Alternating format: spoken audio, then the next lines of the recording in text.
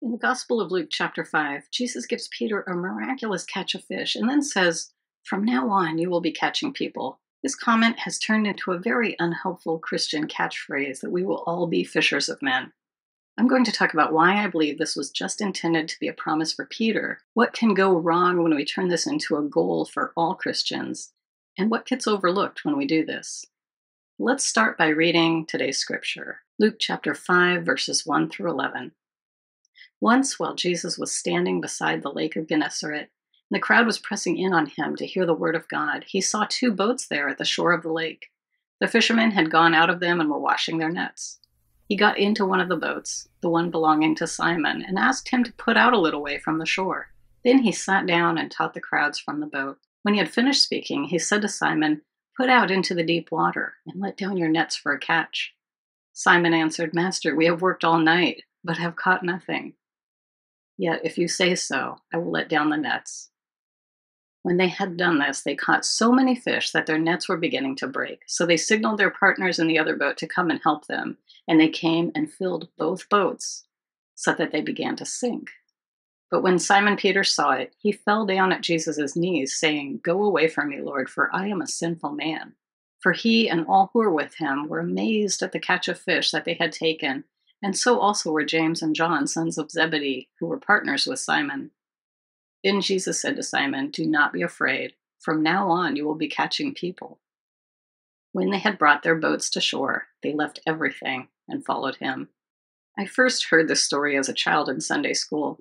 It's one I heard a lot when I was young, probably because it's easy to depict in pictures, and it was also turned into a catchy children's song. But even if your history with this text goes all the way back to childhood, we need to remember that it's a side comment that Jesus made to one guy.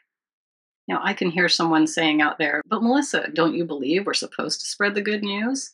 That's all this means. How can you say this isn't for everyone?" I can't speak for what every Christian everywhere is gifted in or what they're supposed to do. The clear mandate that Jesus taught all his disciples at the Last Supper is that they are to love each other, even serve each other. But regardless of what we are all supposed to do, this comment was directed to one man as he was being invited to follow Jesus. And when we reduce it to a rule that we all need to follow, we miss the depth of the promise that this statement represented in Peter's life and ministry. Let's look at the overarching story here. Peter was a skilled fisherman. When Jesus asked him for a lift in his boat so that he could talk to the crowds of people, Peter had already been working all night. He was tired, he was cleaning his nets. His work on that day had been unsuccessful, but he takes Jesus out onto the lake so that Jesus can speak to the crowds. After Jesus had talked to the people, he told Peter to let the fishing nets down again. He's asking Peter to fish again. This is the last thing anyone would want to hear. It's the end of his workday. The nets had already been cleaned. Jesus isn't even a fisherman and doesn't know what he's talking about. After daybreak isn't even the best time to fish. It probably seemed a little bit insulting or even ridiculous. Peter explains a little bit of fishing 101, but then humbly does what Jesus asks. And when he did, he is overwhelmed by the catch of fish. It's in this context that Jesus tells Peter that from now on, Peter will catch people. This was the day that Jesus called Peter as his disciple, and it was a clever way to say, "Follow me." And fast forward to the early church, right after the ascension. The followers of Jesus gather and pray, waiting for instructions, waiting for the Holy Spirit. Suddenly, the Holy Spirit rushes into their midst, and they are inspired to go rushing outdoors. Peter, after having a track record of saying everything wrong, is filled with the Spirit and preaches to a crowd, telling them everything Jesus had done. 4,000 people believe in that moment, even though many of them don't even speak the same language. This miracle on the day of Pentecost is a mirror image of the overwhelming catch of fish. Peter's best efforts were not good enough. He failed completely. Then Jesus said to him, "Put down the nets again," or "Feed my sheep." As Peter humbly responds to that call, listening to Jesus, listening to the Holy Spirit, responding to what God is doing in that moment, allowing himself to be a part of God's work, he sees the results of following those instructions on the day of Pentecost. God's results, God's moving in the hearts and minds of the people present. I see two problems with turning this comment that was meant for Peter into a goal for all Christians. One problem is that it can create a temptation to trick people into attending church with a clickbait type of event. events that sound like a party or free food, a carnival, but really they end up requiring people to sit through a message before they can access the event. I think this happens in part because of the way we fish today as compared to the way they fished back then. When I've fished, I've either used a lure, which looks like a bug or a smaller fish, or I've used something a fish would identify as food to cover up a hook on which that food is attached. Modern fishing uses bait to snag a fish against its will to get it into our cooler. And when we grow up hearing that we should be fishers of people, this foundational understanding of what fishing is affects how we understand that objective. In Peter's day, fishing involved going to where the fish were and lowering a net, and the idea was to pull the nets up when a school was passing over them. And the end result was the same, fish in a cooler, but rather than trickery, it involved paying attention to the fish, going there and waiting. And that's still not how I want to interact with people, and I'm glad that coercing people into attending a church isn't exactly the point of this text. But the second problem arises from trying to take a shortcut around discerning what our gifts in ministry might be. When Peter trusted and followed the calling Jesus gave him, a very large crowd listened to him and believed on the day of Pentecost. This was work of God through Peter. When we take a promise given to Peter and make it a goal of our Christian life, it turns ministry into a numbers game, elevating preachers who can bring in the crowds. Preachers who are charismatic and charming are assumed to be mature because they naturally draw a crowd. We equate a large following as being a work of God. Therefore, anyone who can draw a large crowd is assumed to be following God's will and acting in line with the Holy Spirit. This is a shortcut in our logic that has been very harmful. There are people who can just draw a crowd through their energetic charm. And some of these people are following God, but they're immature and rise to power too quickly because of their skill. They're given too much power too soon, and some have abused that power. And there are others who aren't even trying to follow God. They're trying to build a following. These people count on the lack of critical thinking as part of their grift. This message isn't about a specific person or ministry. It's a call to evaluate how a misread of this text has caused us to take shortcuts that we can't afford to take. Well-spoken people aren't always trustworthy. This need to look at motives is timeless. We need to evaluate people by the fruit in their life.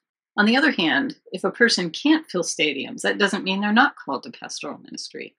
Peter's track record would have disqualified him in the eyes of many pastoral search teams. And let's look at what I'll call Peter's pastoral internship to see how following Jesus played out for him. Many of Peter's comments and actions are misguided and receive anything from a gentle to a sharp rebuke from Jesus.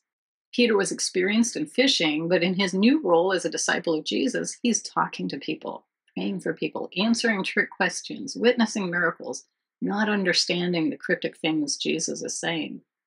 At one point, he wants to save Jesus from execution, as any follower would. Jesus responds by saying, "Get behind me, Satan."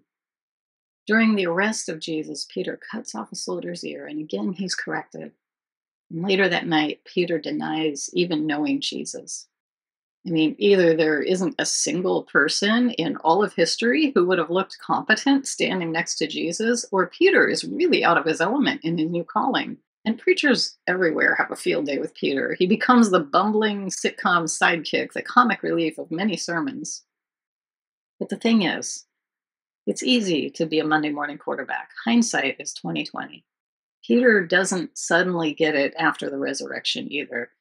In one gospel, he doesn't believe Mary's account. In another gospel, he went back to fishing for a living. He had lost whatever faith in his ministry that he had had. And then he re-encounters the resurrected Jesus, who hangs out for a few weeks teaching the disciples before returning to heaven.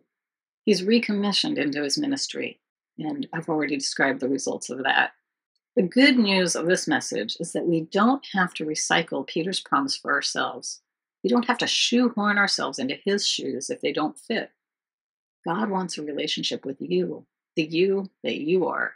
Your work or role in the lives of people around you will be different than Peter's. Inspiring people to convert to Christianity isn't something that everyone can do or should try to do. People have different gifts and different callings. Some people may be gifted in explaining what they believe to others in a way that inspires belief.